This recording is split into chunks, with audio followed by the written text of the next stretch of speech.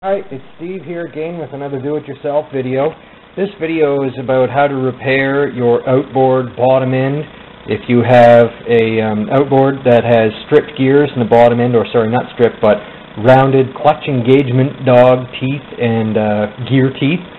And the symptom for this outboard was it was under idle or low throttle, like half throttle, everything was fine, it would move forward. Under full throttle and high torque, the forward gear would slip against the clutch dog. So what I've got here, this is the propeller shaft out of the bottom end. The propeller goes on the end here, and this is the reverse gear, and this is the clutch dog, and this is the forward gear. And so I pulled this cartridge out, and I priced them up, and to replace this gear is the forward gear. It was like $250 if you can get the gear, because this is an old outboard. And when you replace this gear, you're supposed to replace this pinion gear, which is like $250, $300.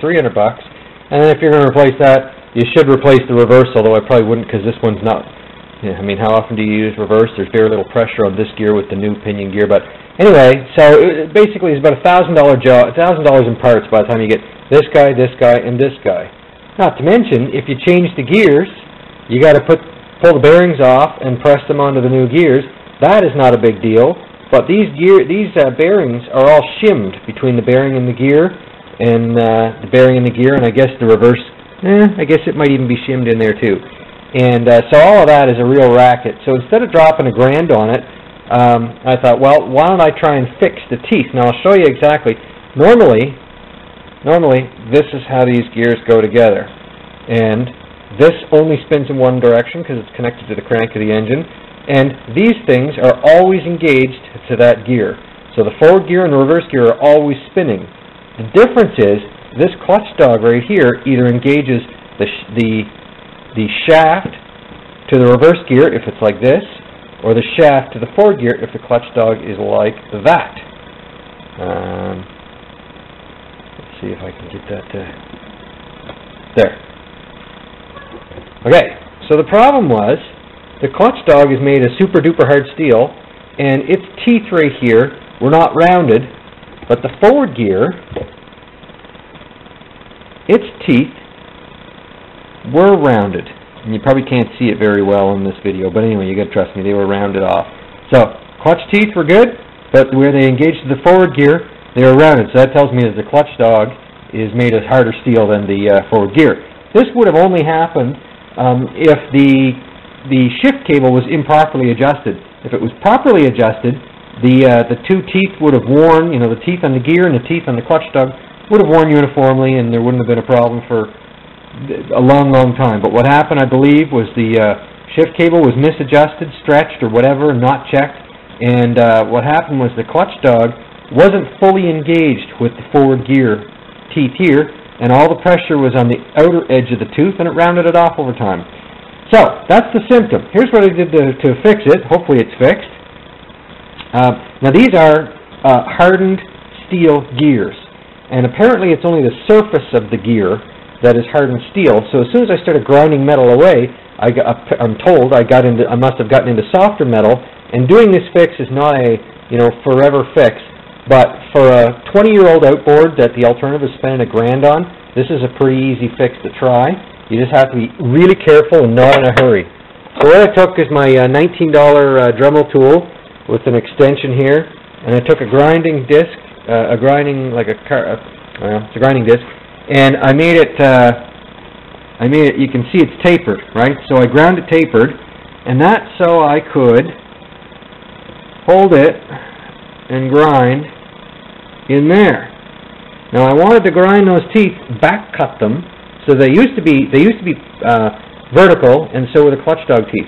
But I back cut them by about a degree, maybe half a degree or a degree, not much, and I back cut the clutch dog teeth about the same amount. So this way, when the forward gear engages with the clutch dog, they pull tighter together the more torque is on them. And I think it's a better design, and I'm surprised they don't come from the factory with some amount of back cutting.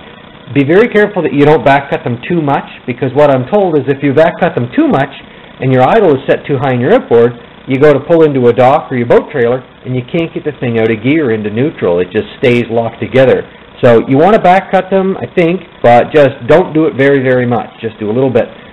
So I have back cut both the forward gear and the clutch dog using a grinding wheel. Always wear your safety glasses for sure, and don't put the grinder on super high speed. Put it on the lowest setting, because you definitely don't want to make a mistake and take too much off of one of the outer surfaces of the teeth. What I would recommend is only grind the base of the tooth. Don't grind the top where it's rounded off, because it'll likely be rounded off uniformly. And if you grind only the base, and you have you're very careful with the angle, and you have the same angle on all three teeth, then you'll know pretty much how to uniformly grind them off.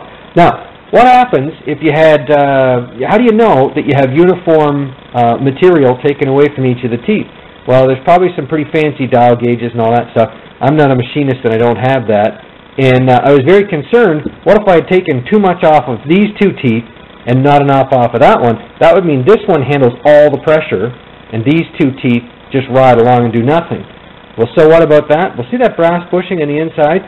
If one tooth or even two teeth are taking more pressure than the third tooth, that gear will have a tendency to twist on the shaft as it's under power. So it will twist under power like this, and it'll wear your shaft, or in this case, it'll wear the brass bushing that's in there. So that's undesirable. So what do you do to fix that, or to detect which tooth is ground lower? You take this stuff, and this is called, well, High Spot Blue, made by Dykem, D-Y-K-E-M. And it detects high spots on bearings, gears, and other closed fits. And what you do, it's blue. It looks, well, like ink. And you should wear gloves, because when you get on your fingers, it doesn't want to come off. You dab it on one of these teeth right here, and then you put it on, and you rotate it against each of the three teeth on the clutch dog. And when you do that, you'll be able to see which of the clutch dogs you've ground too much. And then you clean it all off, and you put it on one of your clutch dog teeth, and you rotate on each of these forward gear teeth, all three of them, and you can see which of these forward gear teeth you've taken too much off of. So basically, you can't put the material back on, so you continue to grind your high spots until all three teeth on both gears evenly mesh together. Make sure everything is super duper clean. You don't want any miscellaneous grit from your grinding wheel to get in there, anywhere like that. So what I do is I use a high pressure air compressor. I say high pressure, it's about 155 psi, and I blow compressed air on every one of these parts. And to clean out the bearing, which I did not pull off because, as I mentioned, that's a pain in the neck, I take the air compressor and I blow at an angle so it gently rotates this right here. I don't do it so that it spins very quickly, because apparently that's extremely hard on a bearing to run dry like that, which makes sense.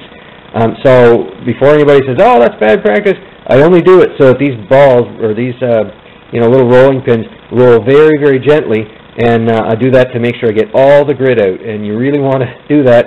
I would suggest putting this back together, running it for say 10 or 15 minutes, and after you pat yourself on the back from success, change your gear oil, because there's probably bits of crud and maybe even metal filings. Those teeth will mesh to each other over time, and you probably should change your gear oil first few times you've had this thing out. So this is how it goes in theory. I haven't put this back together yet, but in my comments I hope to let you know how it goes. Good luck with your project, and I'm sure there are machinists around here that would say that there's some better techniques, and there probably are. I'd love to hear it. I'm not a pro, and I'd love to hear advice from a pro. As with all my videos, I love to give back to the internet community's information, and if you have comments and this video has helped you, or if you've tried this method with success, please post a comment and let us know.